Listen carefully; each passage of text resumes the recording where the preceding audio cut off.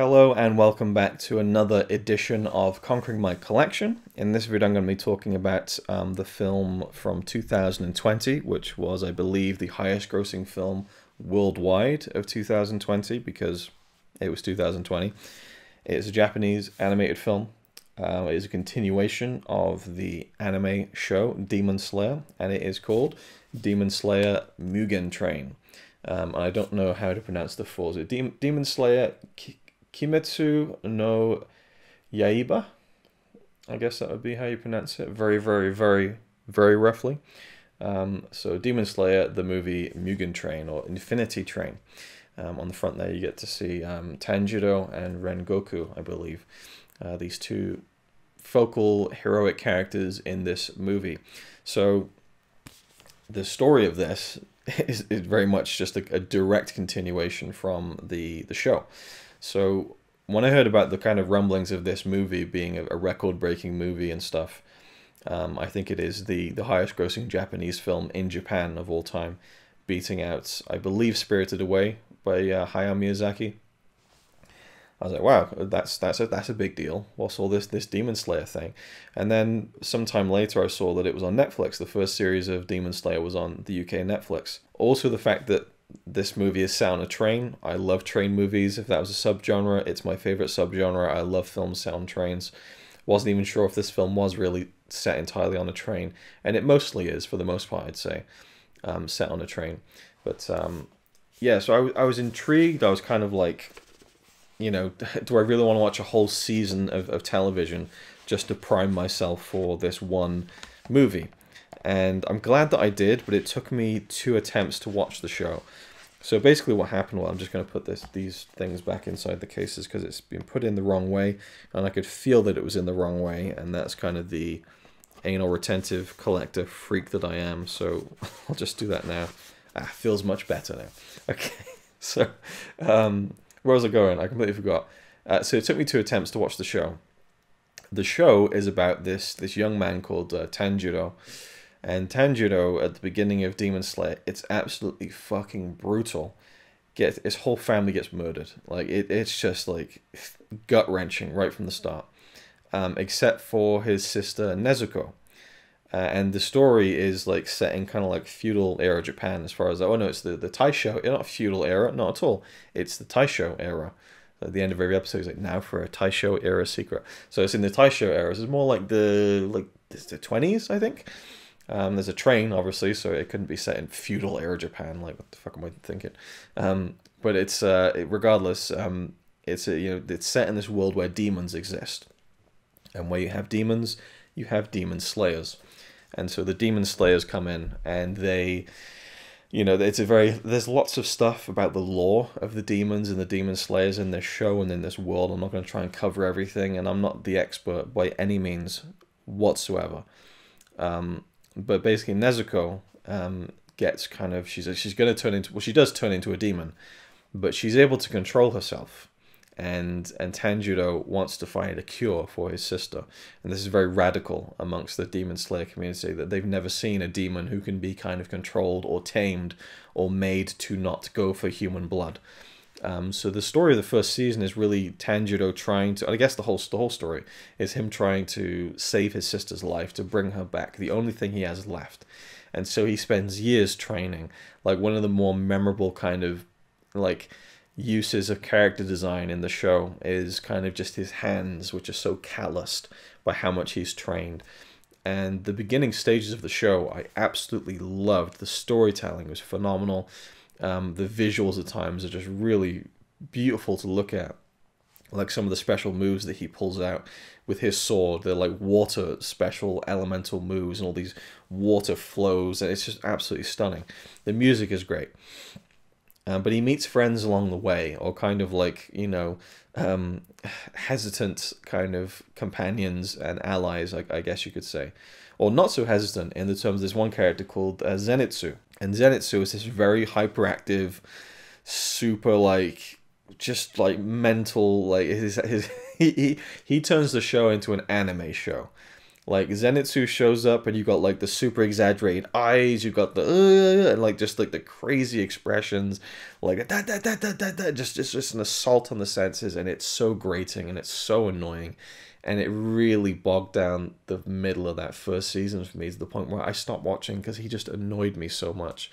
You had Inosuke, I believe, who's this kind of guy who goes around with a boar's head, covering his head as a kind of like a warrior mask, and he's kind of a kind of bold and loud character too, but not in an overly annoying, grating way like Zenitsu. So it put me off. So I eventually went back to it, and once you kind of get over a hump to a point, there's this whole like arc in the mountains, which is unbelievable once you get to the tail end of it.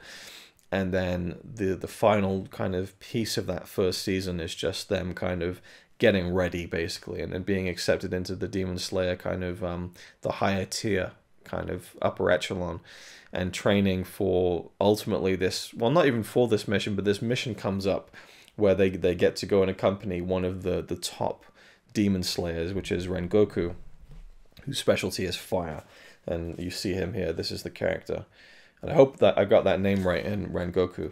So he's gone to the Mugen train, and so Tanjiro, his sister Nezuko, who kind of is along with him as kind of like he brings her along in a box, but also she can really like lay down some fight when she needs to, and she's there to protect her brother. She has some cognizance of what's going on, and how much, I guess, is part of the mystery of the show in a little bit. But you can kind of there's a lot of elements with her sister which are really interesting, like in terms of that dynamic of this brother who is trying to save his sister's life, and she's constantly with him, and he's always protecting her. And it's very layered. There's a lot of things going on in terms of that relationship, I think. And then he brings along with him his two companions, Zenitsu and Inosuke. And so the movie picks up right where the kind of where the end of the first season began. The first season begins with them getting on the train. The train goes off. The movie opens with a separate scene, and then they kind of quickly redo the end of the first season in a way that I really appreciate, because it wasn't just repeating stuff. And then we get into them on the train, and they meet this demon on the train who we got introduced to at the end of the first season. This brutal, ruthless demon, and he's on the train, and he's gonna like take down these people, these demon slayers. And the majority of the movies takes place on the train, and the first act is like mostly like in their minds, and there's some really interesting kind of mindfuckery going on where like the demon is putting them to sleep and kind of putting them inside these kind of situations which are kind of deadly to them in their kind of waking life, but in their dreams it's luring them into something else. And all that stuff was really, really cool. And then you get a reveal of like what this demon really is once they start fighting it, and that reveal was awesome, because now you're like, how the hell are they going to beat this thing? And that's where the train kind of gets covered in this slimy substance.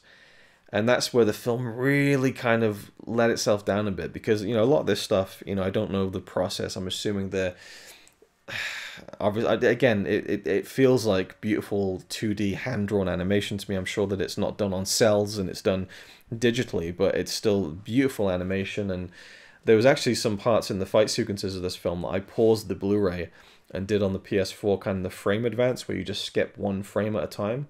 And I could see where they laid like kind of repeated frames, but like moved them slightly. So there isn't a new frame on the second frame. It's the same frame, but the characters are moved slightly. This is kind of like the motion effect. It's really fascinating when you break it down by frame basis. And if I was an animator or a budding animator, I'd find it even more fascinating to go through movies like that. But some of it is so fast and dynamic and gorgeous and colorful. I was just kind of like, I just want to see like, what are the inner workings of this? I didn't have much time to do it, but the few times I did, it was really fascinating. But, you know, the animation and the art style, like the backgrounds are stunning, but the animations of the fight scenes in particular are absolutely beautiful.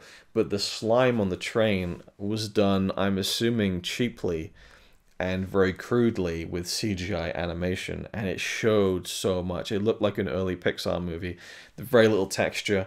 You know, almost like it just felt very tacked on. I thought, it's a shame. And they really lean into it for this big sequence. So that was one of the main things I kind of took away going, it's a shame.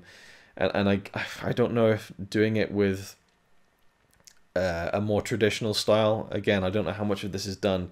I'm assuming it's all done on computers regardless, but the 3D animation stuff just doesn't gel quite as well. It could do if they really put a huge amount of effort into the texturing. And again, I don't know these terms. I'm not an animator, but it jarred with very noticeably with the rest of the art style of the movie for me. Rengoku was a really fun character to watch evolve throughout this film. We don't really see him much in the end of the first season of the show, and how they look up to him and kind of idolize him a little bit. And I like how you get these various team-up moments between a lot of the characters, and I think all the characters get time to shine. I was very glad that that Zenitsu did not have a huge part to play in this film. But the third act is really this. A new villain appears, basically, and kind of shows up at the last minute. And there's this huge battle between this new demon and Rengoku, and it's stunning. It really is. And the ending gets a bit too saccharine for me, which tends to happen in anime films, I find, is that characters who feel emotional about stuff will be like bawling with tears, like it's so emotional, like, and it strikes a dissonant note for me, where it just, like, I disconnect a bit when a character is so like tears just like spewing out of the eyes. It's like, all right, like, you know, just think of Dr. Evil. Tone it down a notch. But apart from that, and apart from the kind of wonky CGI slime stuff, this is a stunning film to look at. And as far as a continuation of the series, I thought it was excellent. And yeah, the way that music and silence plays into the beats in this show, this movie, it's just brilliant story. It's brilliant visual and oral storytelling. I think you get a lot of really great stuff from this, the dynamic style of animation that comes through this, and it's fun. You know, the action's great, and there's some really cool visual ideas going on. It's a lot of fun. It's very brutal, you know, and kind of had been on the edge of my seat a little bit there towards the end, because I didn't know where it was going to go, and I was like, whoa, is that really, we going there? Holy shit, what does this mean moving forward? Now, from what I understand, Season 2 just finished airing, I think, a few months ago. There's a big gap between, I guess, COVID. But Season 2, I think, the first 7 episodes are the movie. Just split into 7 episodes. I don't know if anything is different, but obviously I guess it's kind of like, for anyone who didn't watch the movie, here's the movie in episodic chunks. And that's another thing I don't like about the show, actually, is that the episode breaks are very random. It feels to me like this story might be better made as a series of movies. You know, take each arc that you're adapting from the manga and just do a big 3-hour movie with it. I'd gladly sit down and watch an epic 3-hour Demon Slayer movie rather than 20-minute segments where literally they're about to they start a fight with a demon, and it's like, oh, here we go, and then this is a critical part of the fight, and then the credits start. And then, so I feel like I couldn't just watch an episode and then leave it, because it would be like, the next time I go back to it in a few days, we're right back in the fight again. Oh, what fight? Oh, yeah, okay. So it was difficult for me to kind of get the rhythm, you know, of some of those things, because I feel like there aren't many episodes in that first series that end on a nice note to stop watching. So, yeah, maybe someone's done that, like some fan edits where they've taken specific arcs and made longer kind of things out of them. I'm not entirely sure. I mean, you get recaps, but, you know, it is a bit jarring at times, so I'm intrigued to see. I guess I'll probably wait for a while, see if the second series comes to Netflix. I'm sure it's available elsewhere, but I'm in no rush, because I would like to watch it, even though I've already seen the movie. So I want to watch the second season as it was released. So I'll probably just wait for a while and then watch it and catch up with the new stuff beyond the Mugen Train arc. But there we go. That's my thoughts on Demon Slayer and Mugen Train. I'm very much I wouldn't even say a newbie Demon Slayer fan, because I wouldn't even call myself like a fan of it per se, but I really, really like it. I mean, I'd say I love it. I do love the story. It's very engaging to me. Some of the characters are a bit, well, just the main character, Zenitsu, is very annoying to me. I like his moments where he shines. Those moments are great, but they are few and far between and by design, so it's a bit frustrating, you know. and I'm invested. I want to see where the story goes. Like a couple of times I've caught myself going, don't look up what happens at the end, So I'm intrigued to see where it all goes. I'm hugely invested in the character of Tanjiro and Nezuko, just to see how that plays out, basically. So yeah, there you go. Demon Slayer, the movie, Mugen Train. Absolutely loved it. Thank you for watching. Hope you enjoyed, and I'll see you in the next one. It's alright by me. Apart from the fact he throws cans of Carlin into a tree. Yeah, he's really cool. Yeah, he's really cool. But he's not quite as cool as you.